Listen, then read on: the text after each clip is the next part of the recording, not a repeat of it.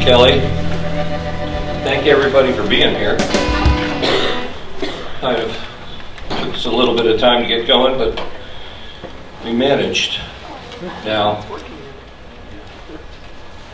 I may sniffle. Can't hear you. I may sniffle.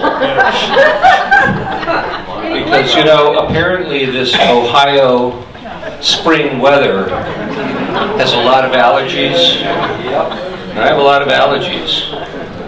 And even though I've been taking allergy desensitization shots for 4 years, it doesn't seem to be doing a darn thing. So, I just want to let you know one thing. If I sniffle, it's all your fault. All right, so that was an incredible talk by Jason, wasn't it?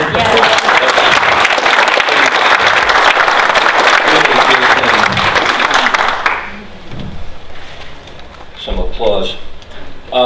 You know, I at first thought I may have been, I still think I might have overdone it. I put a lot of information on this in this presentation just for you folks here in Ohio. But after hearing Jason speak, he teed up what I'm about to say really, really well. Because he talked about, you know, the history going back to the intellectual development of our society, our current society, from Rome and Greece, and the development of our country. What I'm going to go into, to a certain extent, at least to give you some background, is the history of how we got to this upside down, inverted culture that we have that's allowed things to go so totally off the rails. And I have to first say, you know, well, I'll make a crass commercial message first. This is my book, The Red-Green Axis, Refugees, Immigration, and the Agenda to Erase America. I also have the Agenda 2, Masters of Deceit, in which I am featured for all of about 2 seconds. Darn it. Curtis Bowers left a lot of me on the cutting room floor because I know our interview was about 2 hours worth. But be that as it may, it's a really, really good documentary. I think it's even better than his first one, in which I was prominently featured. I'll get over it. But have a look at those things. I have to be completely honest. You can also buy my book, darn it, or not buy it, get it free of charge at the Center for Security Policy website by just downloading the PDF. So I'm pretty much undermining my whole 1-minute spiel. I better shut up. Here we go. First principles. Oh, before I start with that, wait. The Refugee Resettlement Agenda, or at least as it's considered these days, is not a partisan agenda. There are Democrats that believe in refugee resettlement. There are Republicans that believe in refugee resettlement. There are liberals that believe in refugee resettlement. There are conservatives who believe it. And then, of course, there's everybody else on the other side. What I hope to convince you tonight, however, is that the people who are in favor of that agenda have been either horribly misled, or they are working an alternate agenda that we aren't aware of that's designed to increase their power, their wealth, and at the same time undermine our society, undermine our rule of law, undermine our constitutional form of government. Okay. The issue is never the issue. A leftist said that in the 60s, and hold on. He was being more honest than they usually are. Pick an issue. It doesn't matter if it's refugee resettlement, it doesn't matter if it's gay rights, it doesn't matter if it's illegal immigration amnesty, it doesn't matter if it's environment. Pick an issue, any issue. What he was saying was that it doesn't matter. The issue only has value insofar as it can be used as a vehicle to advance their agenda. And their agenda, when you scrape away all the pretty phrases and all the propaganda, is power and wealth. That's it. Nothing more, nothing more. And there's nothing new about it. We've been fighting that battle since the dawn of time. Right? They seize the more. Now, this is the one thing that happens, though, with these agendas. They seize the moral high ground and wrap themselves in the mantle of compassion. Making any, it's an offensive maneuver. You have to understand this. These are all tactics. This isn't reality. Although many of the people on the ground that work in these agendas really believe in them. But the overall agenda, it's tactical. It's tactical that they choose those things, because how can you fight against that? When somebody has wrapped themselves in the mantle of compassion and well-intentions and good intentions, it's very difficult to knock that down, knock that out of the way. Especially if that organization, that group, that individual has the megaphone. And in this country, they clearly do. The issue only matters as a vehicle to advance the left's, and that's why it is, a left-wing agenda, power and wealth. It's a crisis strategy. It dilutes American culture. We are bringing in people from all over the world who do not understand, do not understand our Constitution, do not understand our culture, do not understand our rule of law. And some of them are able to assimilate, but many of them are not. And I can put numbers to that, which I will later. But one thing it does do is it cultivates a whole new base of reliable voters for left-wing politicians. Now, this is where the history gets interesting. And this is where I may have overdone it. Who's ever heard of Sergei Nechayev? Hands? Not a single person.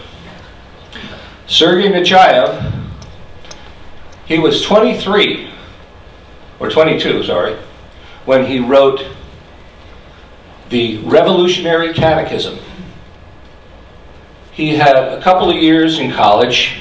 He did a year auditing classes, and he was teaching in a local school. And he preached, put it onto himself to preach the destruction of the world as we know it. He was responsible for planning and executing the assassination of Tsar Alexander II, and he inspired Lenin's older brother to attempt the same thing with Tsar Alexander III. Lenin's older brother was caught, executed, and probably contributed a lot to Lenin's radicalization. Now, this is why Sergei is important. Oh, by the way, he was in a group of people who were called the nihilists. It was the first time that that phrase was really applied to a group. And he popularized the phrase, the ends justify the means. It was actually a Jesuit phrase, but he took it to himself and popularized it, and the left uses it.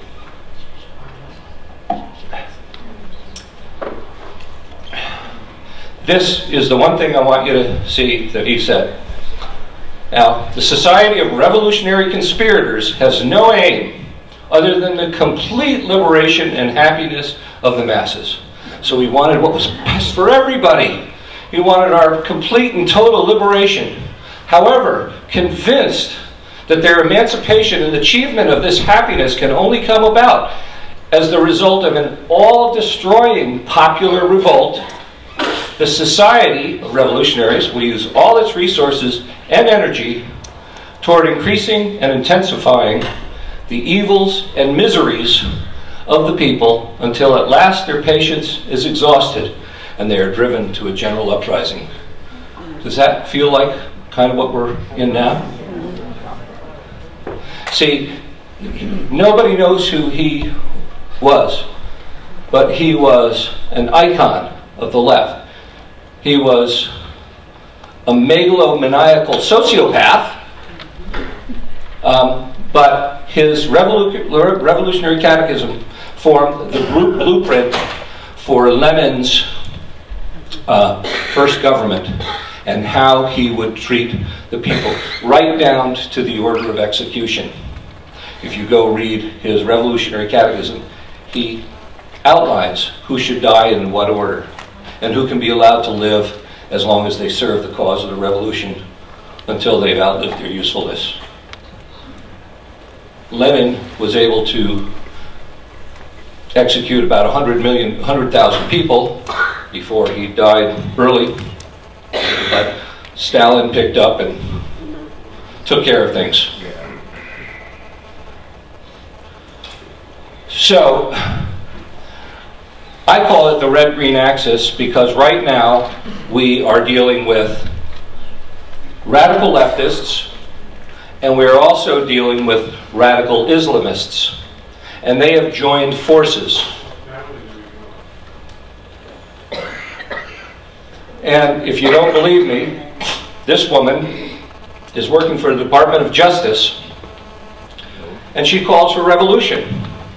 She was designated by the Muslim American Society to assist refugees with the Department of Homeland Security, Justice, and the Executive Office for Immigration Review. And she said after San Bernardino that Muslims were going to be murdered in the street because we were going to be such bad people, because we're so terrible and Islamophobic that we're going to go out there and kill the Muslims. I just don't see it happening, folks. Read what she says. We are the community that staged a revolution across the world. She's talking about the Arab Spring. If we could do that, why can't we have that revolution in America? So think about that. She works for the Department of Justice in the Office of Immigration Review.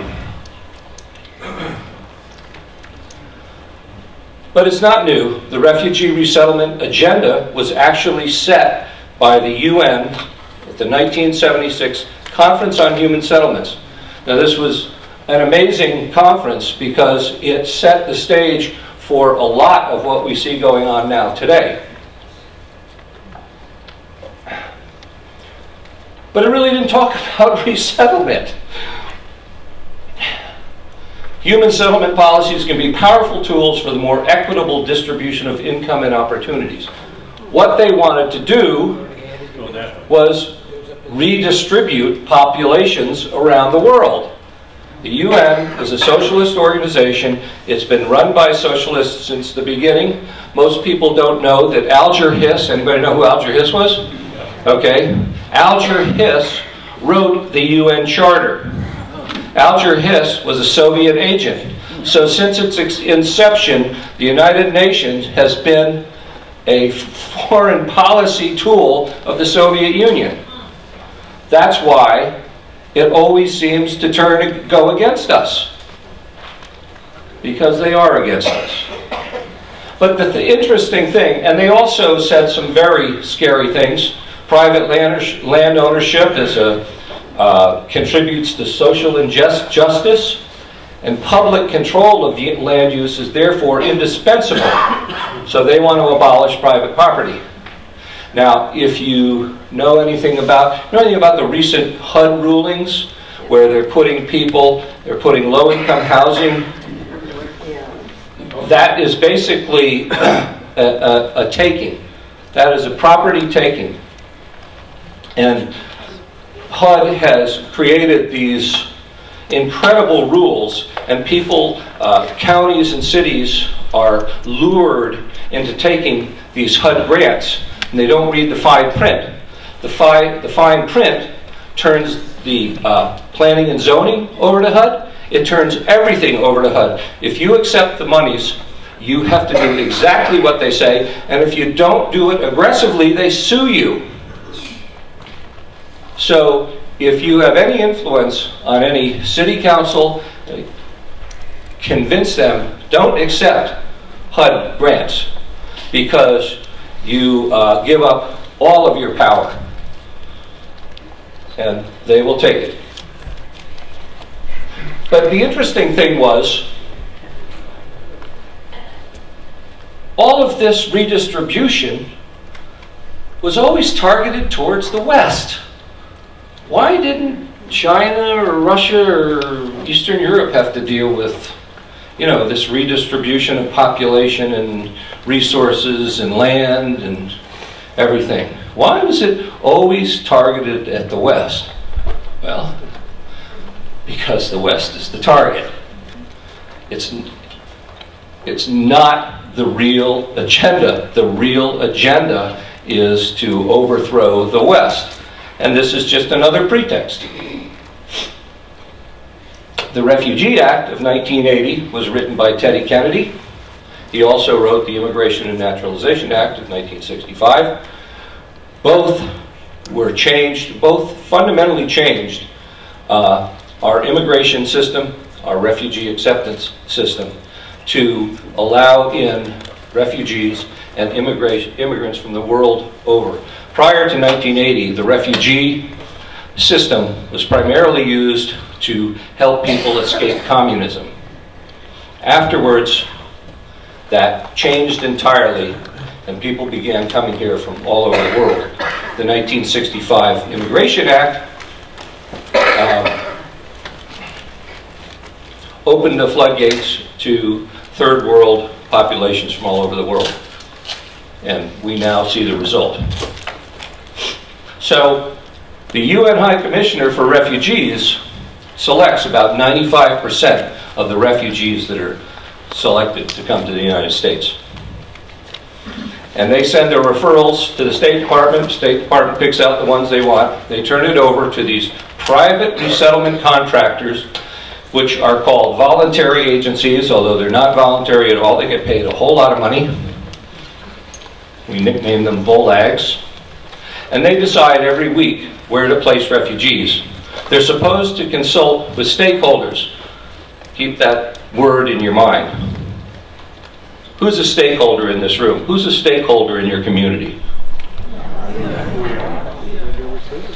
Let me put it this way. Raise your hand if you're not a stakeholder in your community. Well, how many times have the VOLAGs come to you to ask for your permission? Never. They have a special definition of stakeholders. Stakeholders are people with money in the game. Stakeholders are people with something to lose or something to gain. Rather, we'll get into that. They rarely consult with the communities, and when they do, it's because it's friendly communities that want the people there that they already know about. Don't let anybody, now this is where the misinformation comes again. We are racists, we're xenophobes, we're nativists. I love that one. We're nativists. What on earth is the matter with being a nativist? I love my country. We're Islamophobes because we won't resettle all the people they want. Well, we already resettle more refugees than all other resettlement nations combined. About 70% of the world's refugees come here. Now, in my mind, that's too much. Call me a nativist. I could care less. Now, here's the UN High Commissioner for Refugees, the current one, just appointed in January, sitting with Ann Richards. She's the Assistant Secretary of State for Population, Refugees, and Migration. And they're signing a new agreement. We pay the UN High Commissioner more than any other country to resettle refugees. And we've been working under a memorandum of understanding with them. The UN selects our refugees. Keep that in your mind. And the UN is heavily influenced by Organization for Islamic Cooperation, which is comprised of 56 Islamic countries, and the Palestinian territories. It's the second largest organization in the world next to the UN that nobody knows about. And it has very strong influence in the UN, and that's one of the many reasons why we're getting over 100,000 Muslims from people from Muslim countries every year now, regardless of the security risks. Now this guy was the High Commissioner until December. And I went to see him talk, and I was 10 feet away from this guy when he said that security concerns were stupid. Anybody who's worried about ISIS or anybody sneaking in on the refugee flow, either to Europe or the United States, is stupid. And he repeated it. Everybody in the room laughed. This was Georgetown University figures. Georgetown University School of Law. It's very sad. But the FBI Director Comey had just said, we cannot vet refugees from Syria. The Director of National Intelligence had said that it was a grave concern, it was a huge concern that ISIS would try to slip in among the refugee flow. But they're stupid. Now, he was the former Prime Minister of Portugal. The same time he was telling this, just before France, by the way, same time he was telling this, Portugal was putting out its resettlement goal for Syrians. How many? 23. Those Portuguese must be real idiots, I swear. Only 23. But this is incredible. You know, this guy, wined and dined, heralded as the second coming, you know, he disgraces the office with statements like that. Even if it was correct. He cited the fact that some of the people coming from Syria and North Africa and other places going into Europe are paying $5,000 and more, taking a circuitous route all the way through Russia and back down to Poland into Germany. Why on earth would ISIS do something like that when they can just sneak in? Well, what he didn't say, and perhaps he's too stupid to know it, but he shouldn't be, ISIS runs a lot of those networks. So why wouldn't they slip people in? Especially considering the fact that ISIS has its own passport manufacturing facility. Two of the attackers in France had Syrian had Syrian passports. And the really scary thing is that we have a visa waiver program that it's an agreement with 38 countries that if somebody from that country shows up at our border with a passport from that country, they don't need a visa to get in. They just come right in. So I think that passport manufacturing facility is going to come in very handy for ISIS. It's going to give us a lot of troubles. And I'll talk more about the visa waiver program later. So are ISIS worries really stupid? We have almost 1,000 FBI investigations in all 50 states. We have 28 convictions, 80 arrests already. This guy, Mohammed Hassan, is believed to be the recruiter of the San Bernardino killers. He was a Somali refugee living in Minnesota, and he decided to join the jihad and go back to Somalia, where he got on the internet and started recruiting people.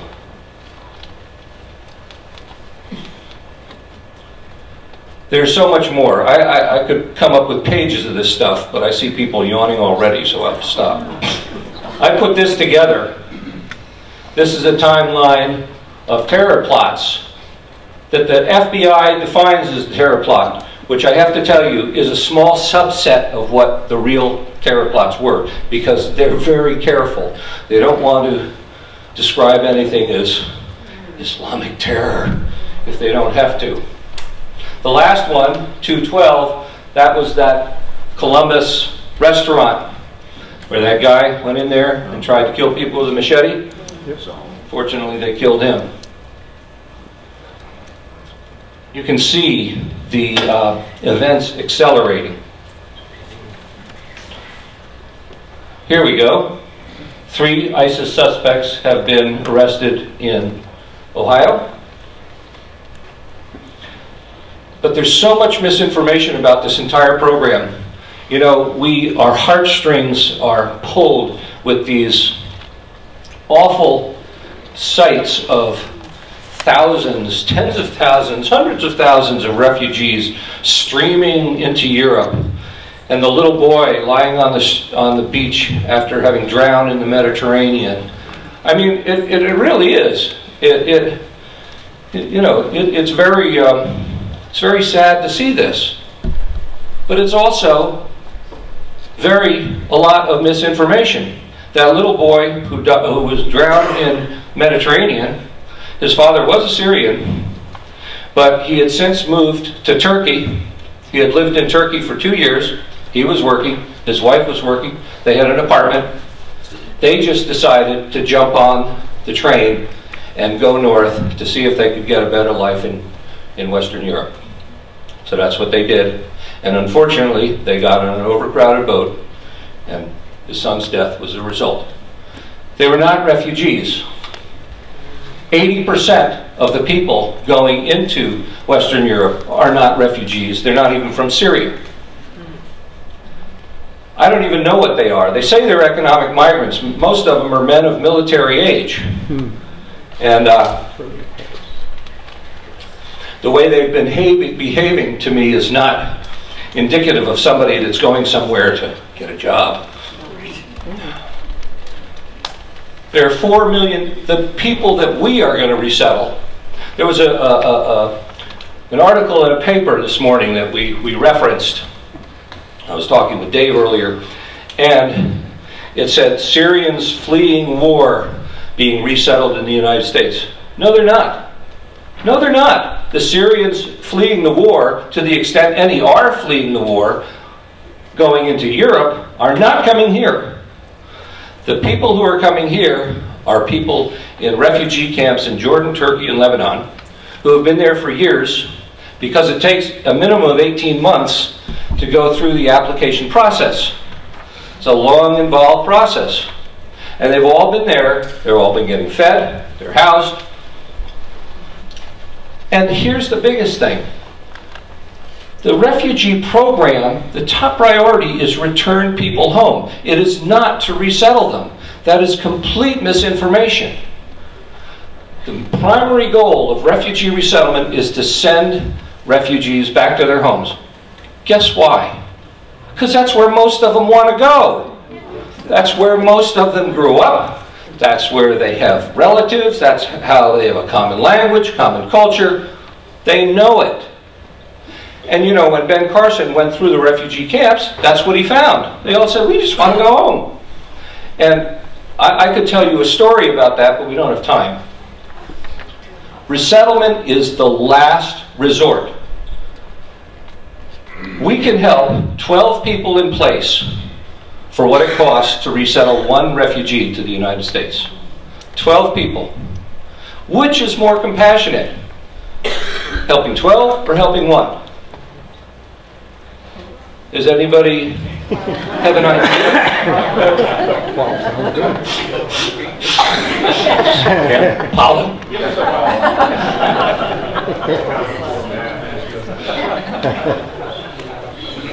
They're not refugees. Most of the Syrians in the refugee camps are individuals who have crossed an international border fleeing generalized violence. They are not considered refugees under our law, which is based on the well, you can't see it, but it's the 1951 Convention relating to the status of refugees. People who are refugees are people who have a fear of persecution based on race, religion, nationality, blah, blah, blah, blah, blah. Who are they? Who is ISIS beheading? Christians. What? Christians. Oh my God. And how many Christians did we resettle last year? 30. 30 Syrian Christians. And you know why? Because the Syrian Christians won't go to the refugee camps. You know why? Because they're afraid to. They get treated just as badly in the refugee camps by the Muslims there as they're getting treated by ISIS back in Syria.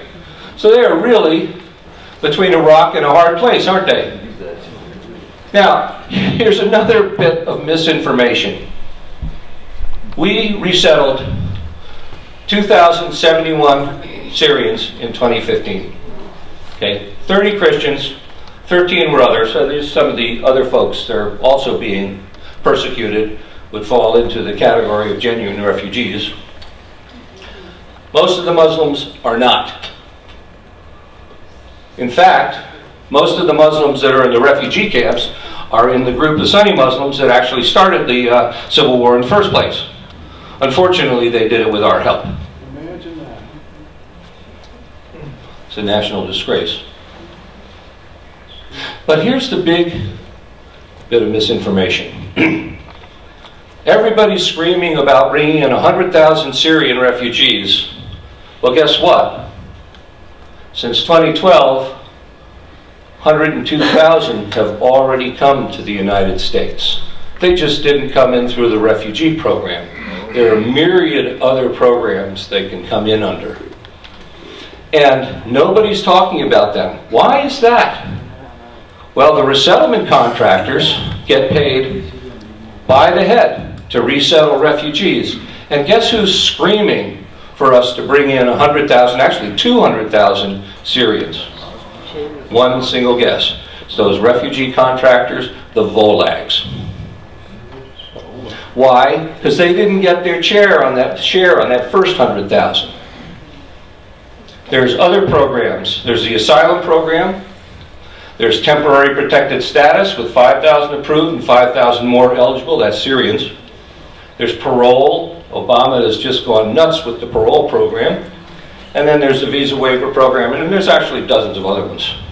It take forever to go through them all. So here's a look at what the numbers really look like. Okay? So we got refugees. SIV, that's special immigrant visas. That's from people from Iraq and Afghanistan who helped us in the war. Now those are genuine refugees. Those are people who helped us. Those are people with a genuine fear of persecution in their home country because they helped us. Now, I'm perfectly happy to let them come here and resettle here. They're the kind of people we want. Although even some of them have become kind of testy lately. Cuban Haitian program. That's gone up to 61,000 in 2015. Who knew? Asylum seekers.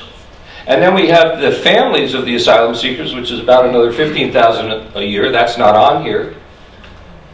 Trafficking victims and the unaccompanied alien children program, which actually, that 2014 of 57,000 is half of what it is, because the unaccompanied alien children, A, were not children, and B, were not unaccompanied. They came with families. It was over 130,000 altogether, including the families. But the UACs get the benefit of the resettlement program. The parents and folks don't, at least not legally. They probably get them anyway. So we're talking 195,000 people in 2015 alone. Over 1 million people since Obama took office. It's a lot of folks. We allow 1 million legal permanent residents in this country per year now. So this is just, actually this is just a drop in the bucket when you consider all the various programs. 1 million a year. None of that is sustainable. We admit more than twice the number of Muslim immigrants than the European Union does. We've allowed in 680,000 people from Muslim majority nations since 2009.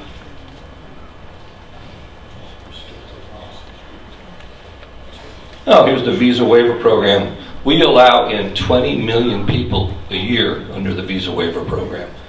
20 million. Now, how many of those could be ISIS people with a fake Western European passport? Anybody want to guess? I don't. We had 153,000 overstays in 2015. 29% of all short-term visa overstays. Out of control, folks. Totally. And, you know, the Refugee Resettlement Program, ISIS has said they will bring in people through the Refugee Resettlement Program. I believe they already have. But to be honest with you, programs like the Visa Waiver Program, the Asylum Program, Temporary Protected Status, have a much lower bar. People can basically walk across the border and get in legally under those programs. In Temporary Protected Status, they designate the country, and Syria got that designation in 2012. Anybody coming across the southern border that says, I'm a Syrian, oh, well, you're here under Temporary Protected Status. You're a legal citizen for 18 months. And after 18 months, you can reapply. Now, of course, they may find something while they're checking you out coming across the border, but it's not, they don't go to any great length to figure out who you are. And the asylum program is hilarious. We've got affirmative asylees and defensive asylees. Affirmative asylees are people who show up at the border, at border places and say, I'm an asylum seeker, I want asylum in the US, and they fill out a form. They're allowed in while the form is being processed. 83% are approved. And then we have defensive asylees. These are people who try to sneak in across the border, and they get caught. And then they say, oh, I'm an asylum seeker, and they get a form, and they fill it out. It's about 50-50 between defensive and affirmative asylum seekers. 83% approval rate. Okay, so here we are at the costs. Department of Homeland Security does intake interviews, 32 million. That's a plug number for 2017 because I don't have a number, but I just did a straight line extrapolation. It's reasonable. It's probably bigger than that because there's a lot more people this year. State Department, 418 million, 567 million. That's all the placement exams and things like that. The Health and Human Services Office of Refugee Resettlement has gone from 1.5 billion, or 1.6 billion really, to 2.2 billion in fiscal year 2017. That's a budget request for 2017. Total, almost $3 billion. And it's going up because next year they're going to resettle another 30,000 Syrians. This year they're resettling 10,000, despite the fact that we already have 100,000. So here are the VOLAGs. Most of them are quote-unquote religious. I say to you, I submit to you that they are not religious at all. They are federal government contractors earning big money for the federal government. They are not allowed to proselytize. If anybody from your church or anybody who's in favor of this tells you that this is a perfect opportunity for Christians to get Muslim converts, they're breaking the law if they do that. They're not allowed to do that. They are allowed to resettle refugees under very specific guidelines, and it's very favorable to the refugees, very unfavorable to us. But this is 2014. I have not figured 2015 yet. Haven't gotten through all the data. And then we have the two largest unaccompanied alien children resettlement organizations, the Baptist Child and Family Services, which by itself got $291.7 million to resettle those unaccompanied minors from Central America in 2014. But they're not the only ones. Catholic Charities, the U.S. Conference of Catholic Bishops, got tons of them. Lutheran Immigration and Refugee Service, I can't remember, I think it was 18 million they got, I forget. But all of them are involved in both to one degree or another. It's big money, folks. That's what it's about. It's big money. I've figured it at approximately 5,000 a head. For some, it's a little bit smaller. For some, it's significantly higher. Yes, ma'am? These are federal dollars, right? Federal government So dollars. where's the cry out about separation of church and state here? Oh, yeah. well, that's just it. The churches can't be churches. What was the question? Is that 1 year? Where's the separation between church and state? See, but they're not really churches. They're voluntary agencies. They're government contractors. But, you know, it's a good point. It's worth mentioning. It doesn't seem to matter when they're doing the bidding of the government or when they're doing the bidding of the left. It's just fine with them. There's no separation at all.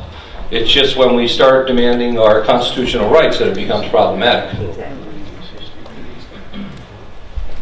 Okay, so I'm just going to skip over this. This is the one that I referenced earlier, where a guy named David Robinson, before he became the Secretary for the Population, Refugees, and Migration, did a study of the resettlement of 20,000 Kosovar Albanians in the year 2000. None of them wanted to come. The UN High Commissioner didn't want them to come. The State Department didn't want them to come. They didn't want to come. The Macedonian government was happy to have them where they were. They all wanted to go home. However, the Committee on Migration and Refugee Affairs, which is now called the Refugee Council of the USA, got in touch with Bill Clinton. I guess it must have been before he had his library, but there's some money changed hands, I'm certain.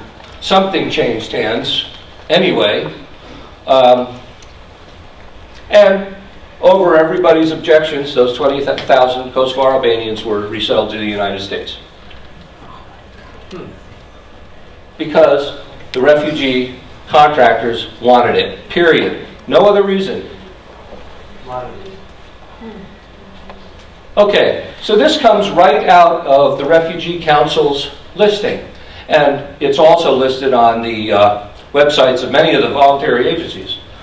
While Americans suffer and pay, VOLAGs promise refugees decent, safe, sanitary, affordable housing and good repair, essential furnishings, food, food allowance, seasonal clothing, pocket money, blah, blah, blah, blah, blah, assistance applying for public benefits, assistance with health screening, assistance with registering children in school, transportation to job interviews, and job training. All for them. I wouldn't mind some of that stuff. I sure don't get it. But I pay for it, and so do you. Here are the VOLAGs in Ohio. We have Catholic Charities, Catholic Social Services, which probably works for Catholic Charities or the U.S. Conference, Community, Refugee, and Immigration Services, International Services Center, International Institute, Migration and Refugee Services, U.S. Together, and World Relief. There's only 2 actual of the 9 VOLAGs listed here, World Relief, Catholic Charities. The rest are subcontractors of one of those 9. And the International Institute, for example, I believe is a subcontractor for the U.S. Committee for Refugees and Immigrants, or it's the International Rescue Committee, I'm not sure which. Easy enough to find out. But these are the groups that are resettling refugees in Ohio. Here are the top 20 resettlement countries between 2003 and 2016. Got a lot of Bhutanese, tons of Somalis, a bunch from Iraq, Burma, Democratic Republic of the Congo, and then a smattering of people from other places. 121 Syrians, 143 Afghans,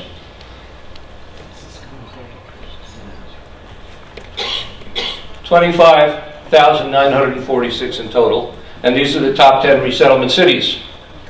Columbus, 11,699. Most of those are, most of those are Somalis. Akron, Cleveland, Cincinnati, Dayton, and the rest are small numbers. Yeah, well, 93% of the total in those 10 cities. Now here's some special grant examples. You know that list I gave you before of all the things that they provide. They also provide these grants for refugees to get into business. Like they have one called Refugee Agriculture, where if you want to start a community garden, you can get a grant for that. Let's see, ethnic community home-based child care business. If you're living at home and you have your kids and your neighbor's kids and they all speak Somali or something, what better arrangement than to ask for a grant and just become a home-based child care service? We can't do that. It's not without jumping through a whole bunch of legal hoops. My favorite account one, though, is individual development accounts. And in the next slide, the U.S. Committee for Refugees and Immigrants for North Carolina advertises the individual development accounts on their webpage. So the refugee goes to USCRI, develops a savings plan with the staff, and then they receive dollar-for-dollar match, up to $2,000 per person or $4,000 per family for every dollar you put in a savings account to teach you responsible savings. Well, you know what? I'm not a very responsible saver. I would really like to get $2,000. Well, I have a family. Heck with it. $4,000. But I don't.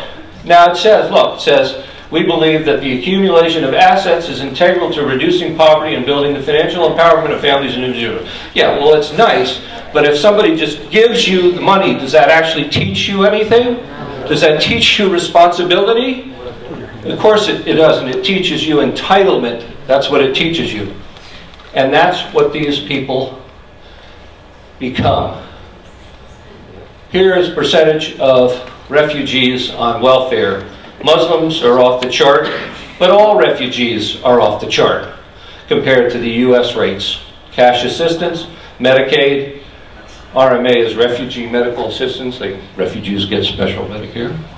Food stamps, look at that, 89.4% for Muslim refugees. That goes down a little bit over time, but it still stays way above the national average for Americans. And this is just the back of the envelope thing I did. About $2 million a year based on that chart that I had for 197,000 refugees and others for the 1 year, $2 billion. But remember that we're accumulating people over the years. It's more work that I can do to figure out what the total is, but it's huge. And here's my favorite. Refugees take jobs Americans won't. Where have you heard that? Huh? Where have you heard that? Okay, now this is why so many Republicans, even conservative Republicans, fall into this trap.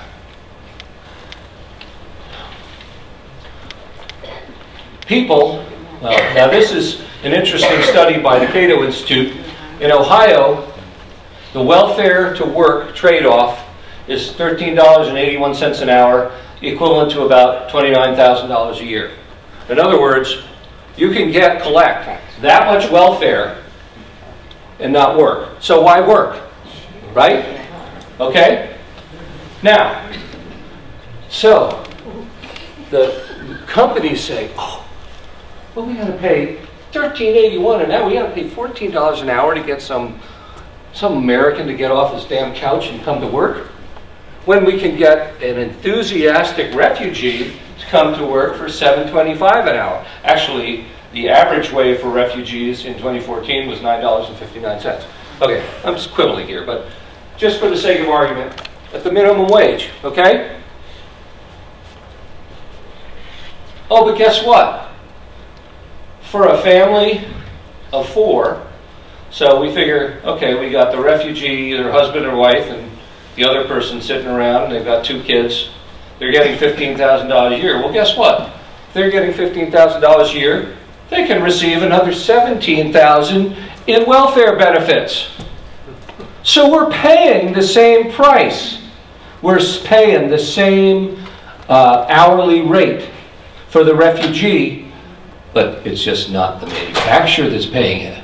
It's shifted over to guess who? Fellow suckers. All of us. That's the game. That's the game.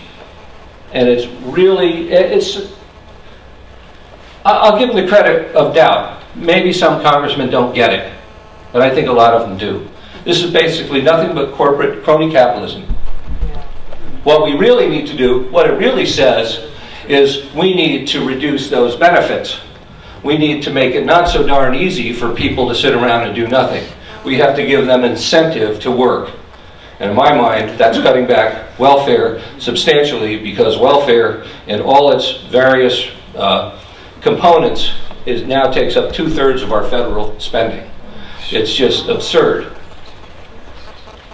So don't let anybody tell you the refugees will work for prices that Americans won't. We're paying the same amount. And what's more, you get trouble. So for example, the refugees in Colorado who saved this meatpacking plant, Somalis, a conservative congressman I know was talking it up, how wonderful it was. They saved it, the plant didn't close, everything was fine. And then the Somalis walked off because they couldn't pray when they wanted to. So, you know, you take what what's the phrase? You get what you pay for. Exactly. Oh, so there's another chart, foreign born below the poverty level in Minnesota. That's just another visual. But there's innumerable refugee problems that transcend just the welfare issues. They bring in diseases, exotic diseases. Lewiston, Maine, the English as a second language budget went up 4,000% between the year 2000 and now. I counted that. I did the math on that. 4,000%. 25% of the student body not speak English. They speak 40 different languages. In Manchester, New Hampshire, 82 different languages in high school. Manchester has one of the lowest ratings of any public school in the state of New Hampshire. Why? Because people that speak 82 different languages can't pass performance tests, which are all in English. It's not because the teachers are bad. Amarillo, Texas, 911 calls in 36 languages. How do you deal with that? How does anybody deal with that? And they're paying $1,300 a student per month to tutor in English. It's just absurd.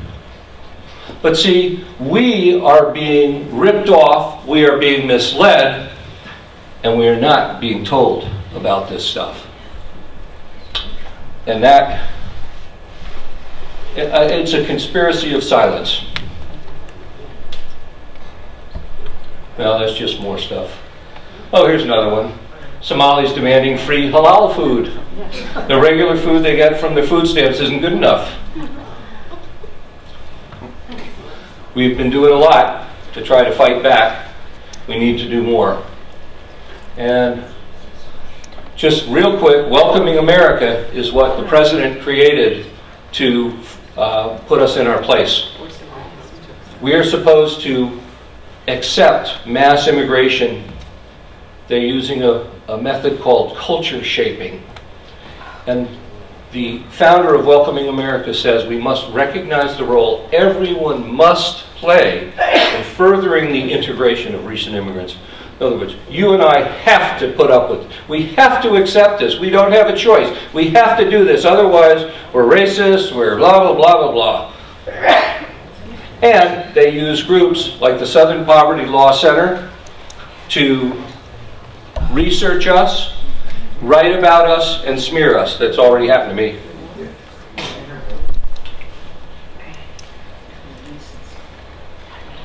And here we go back to the history. Remember I said it's all tactics? They call us haters. We're the most generous, open, understanding, loving, compassionate people in the world. Whenever there's a problem in the world, who shows up first? In fact, most of the time, who's the only ones who show up? In Pakistan, they had that horrible earthquake. Who showed up? We did. When they had the tsunami in Indonesia, who showed up? U.S. Navy. We do. We are generous. But here was the goal. And it comes directly from Lenin. We can and must write in a language which sows among the masses hate, revulsion, and scorn towards those who disagree with us. That's where it came from. People think of Saul Alinsky and his rules for radicals. Saul Alinsky was just systematizing what Lenin wrote a century earlier. And actually there was another guy named Herbert Marcuse who systematized a little bit before Saul Alinsky came along. So I just wanted you to see real quick, and then we're done. I know I'm going way over. I'm sorry. This is Welcome Economies, We, Global Network, convening. They call it a convening. It's not a conference, it's a convening. In Dayton, Ohio, this year or last year, there's David Louvelle. He's the founder of Welcoming America. He's like 28 years old. He's, you know, lionized and treated like a hero by the White House. Twerp. 300 stakeholders in attendance. Do any of those stakeholders look unhappy about having all their money spent on refugees that suck up welfare resources? No, because those stakeholders are people with a stake in the game. Keynote speaker, Felicia Escobar from the White House. Oh, some entertainment. Everybody's having a good time, except the people who are paying for it. Now here's a nice collaboration, cross-ethnic collaboration panel. And that's Eva Hassett, he's the International Institute, and Ba Zan Lin from the Burmese Community Support Center. The reason I put that up there is because the Burmese Community Support Center will not come up on any VOLAG contractor or subcontractor list, but I guarantee you they are accepting refugee grant dollars. That's how they run. A lot of refugees who are employed in these government-funded community organizations that design specifically to service some aspect of the refugee community. And their foundation support also, Soros, Tides for all the radical foundations. Okay, and here's another crass commercial message by my book. Thank you all very much for